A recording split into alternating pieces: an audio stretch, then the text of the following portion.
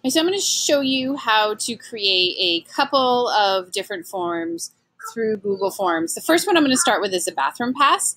To do that, click New, go to More, click Google Form. I'm going to title it. This one I'm going to title just Bathroom Pass. Now, previously when I taught in the classroom, I just had it called like the Class Pass, but in our school, we have nurse passes that we have to hand the children, and we all have fountains in the classroom. So really the only place they're going to be leaving to go to is the bathroom pass. So I'm going to type name here, and Google automatically recognizes that as a short answer, and they type it in. I'm going to make this a required question. Now, one of the things, sorry about that, you can hear Owen in the background. One of the things I want to say is that for our younger students, you might want to change this to a drop-down and type their names in. Now, I'm going to show you what that would look like for them. So when I click on the preview, they click choose. They can just choose their name and then click submit, and they're good to go. For these purposes, because I'm going to share it below, I'm just going to keep this the way it is. Now, I'm going to click responses because it will collect your responses, and I'm going to show you some of the information that's going to collect for you. So when I click create spreadsheet, I'm going to create a new spreadsheet because I don't have anything else right now at this time that I want to connect it to. I'm going to click create.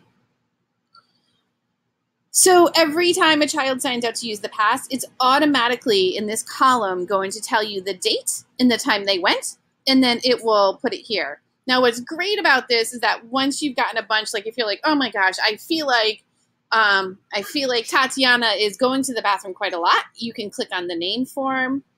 You can click on view, format, data. You want to click on data and you want to sort the column. So it will put all of Tatiana's times that she's gone to the bathroom in one spot for you. So you can absolutely organize it that way. And I'm going to put the link to this Google form for you below in the video description so that if you want to just copy it and use it and create your own response sheet, go right ahead. And or if you want to start with what I've already created and then create a drop-down menu, go right ahead. It's completely up to you.